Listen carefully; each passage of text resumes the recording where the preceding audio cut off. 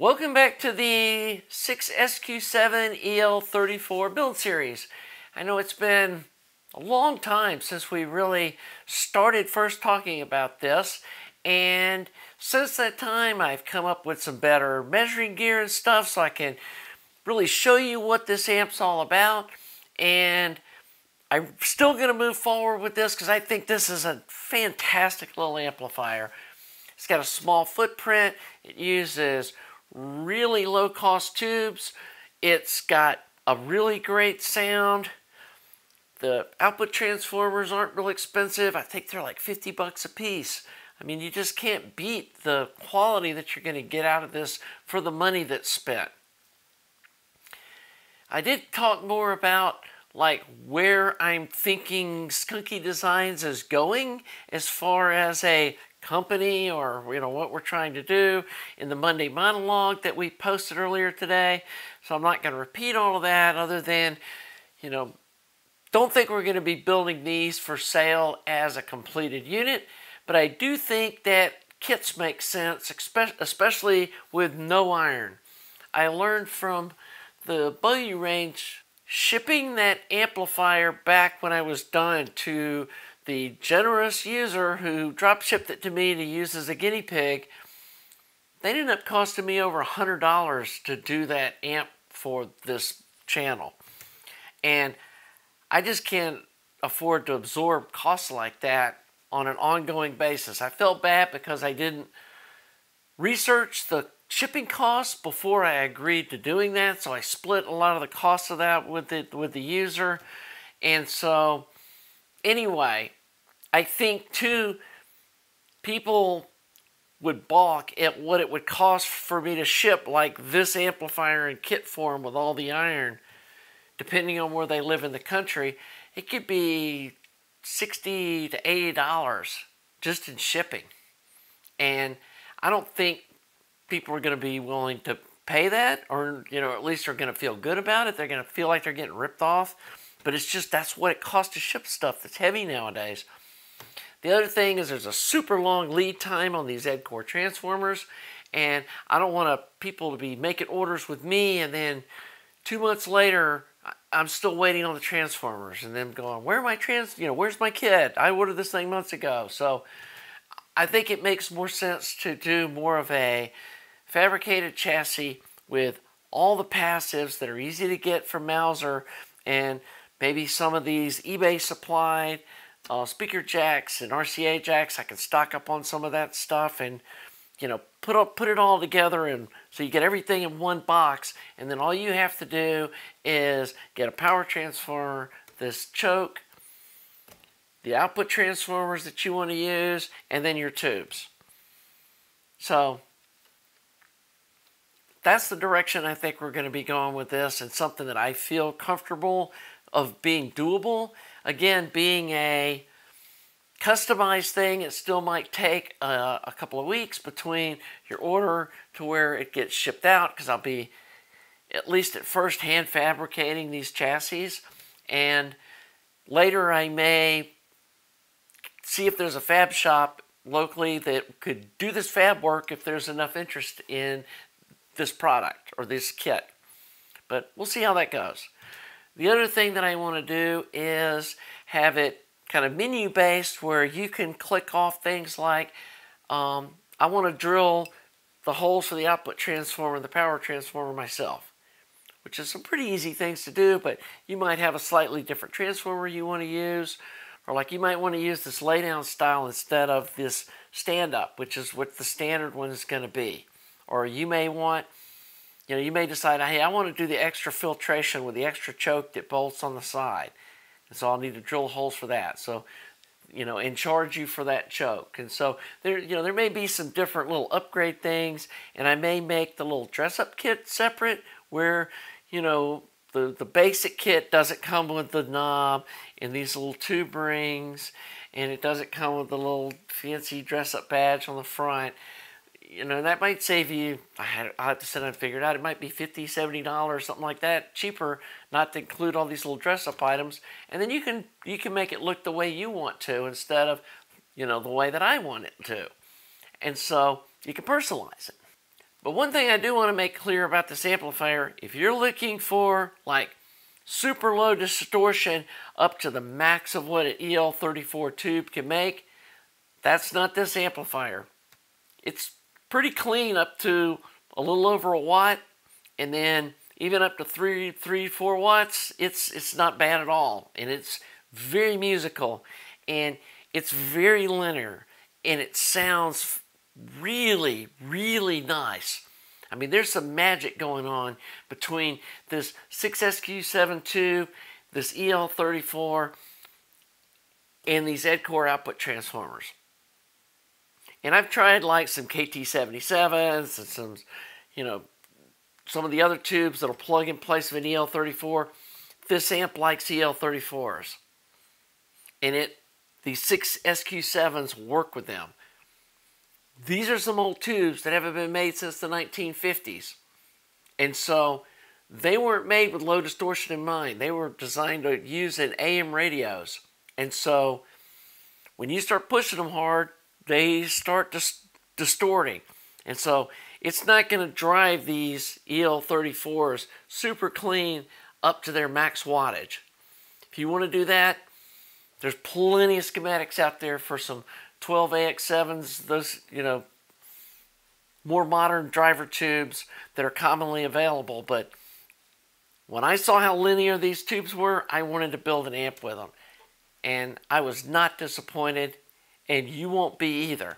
So if you've got some efficient speakers and you're going to be hunting around 2 to 3 watt range, and you've got speakers that are like 40 to 20K hertz like my Clipses are, some little bookshelf speakers, because these output transformers, they're not going to crank down to 20 hertz and just booming bass. They're not going to do it. And so, like I said in another video, know what you're looking for before you buy it, and hopefully this may just be what you need to really be perfect fit for your system. So again, please research, know what you need before you decide to build one of these or buy one of these kits. So I'm fixing to show you, since I started this series, I bought the Analog Discovery 2 with the audio analyzer suite, so now I can run some tests on this thing. I know with my analog scope that it was putting out 20 volts peak to peak before it starts clipping, which is 6 watts. But you'll see on the audio analyzer suite that even before clipping, there's some distortion, which I believe is coming from just the design of these tubes. But it still sounds so good. This is one of those times where it may not look great on paper, but I trust my ears, and my ears are telling me this is a sweet sounding amp. So let me jump over, connect it to the Analog Discovery 2, and show you what kind of numbers it pulls running through their diagnostic suite. Okay, so we've got my personal amp hooked up to the audio analyzer suite with the Analog Discovery 2, and we're going to do a THD versus power pull on it and see what it looks like. And you can see it pretty low wattages, very low distortion. It's coming up to 1 watt. We cross over 1% at about 1.5 watts. 2% we're at about 3 watts. Right here we're at almost 4 watts as we're crossing 2%. 3% we're right at 5 watts. And here's where it starts hard clipping on my analog scope at 6 watts, and we're at 4% distortion. Down here at 1%, we're making 2 watts. So clearly, if you're needing 2 to 3 watts of power, you're going to be under 2% distortion, and this amp just really sounds sweet as long as you're not needing like over 5 watts of power. So let's look at the frequency response. We're going to set this on a 0.5 volt. and make a pull.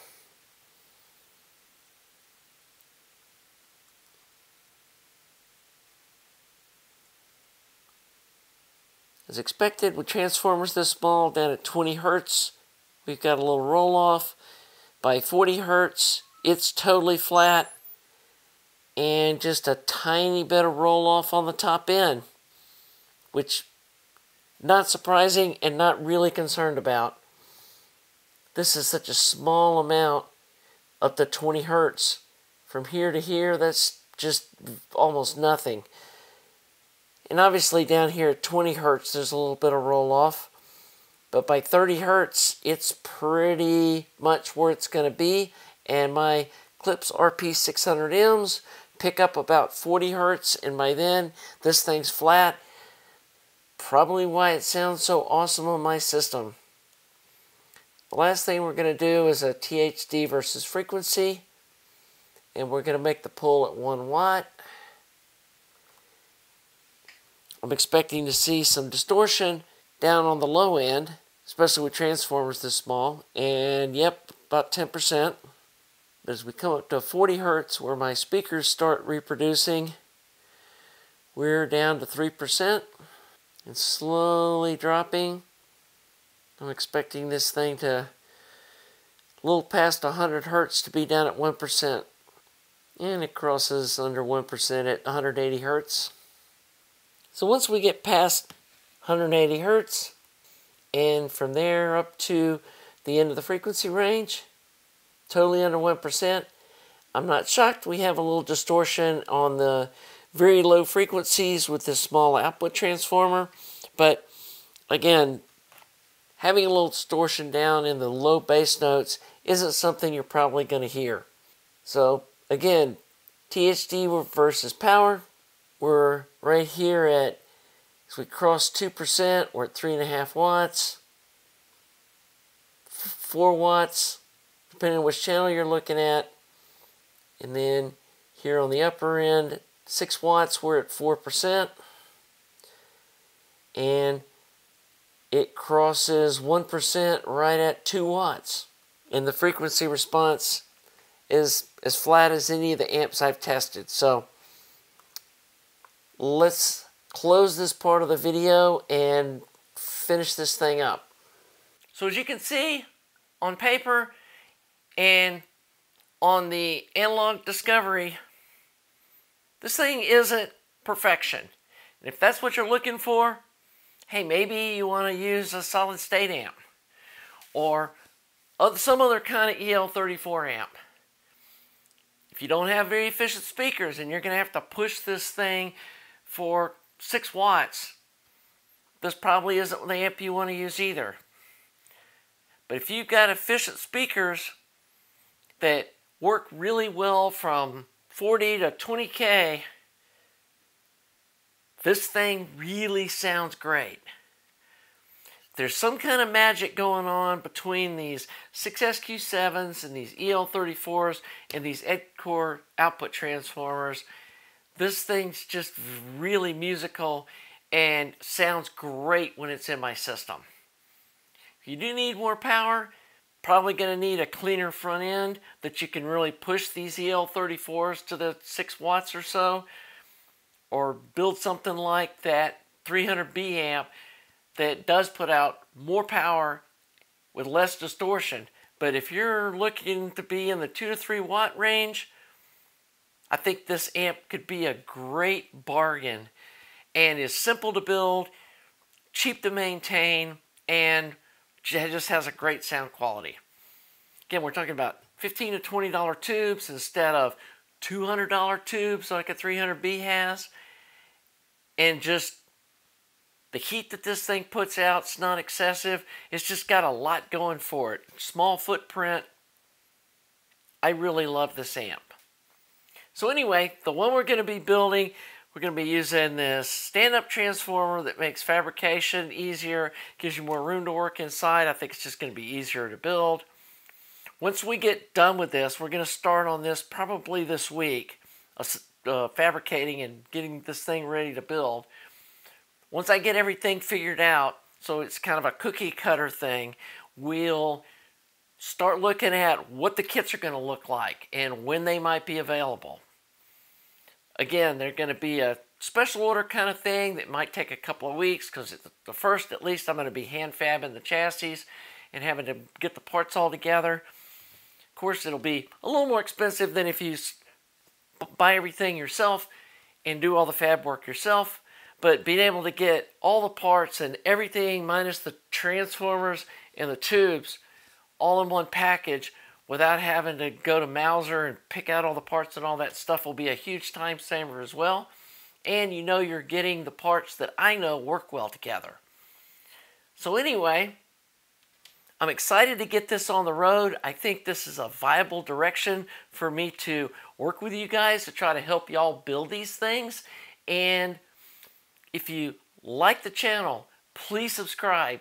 Please like the video. And we'll see you soon for more 6SQ7 fun. Have a great day.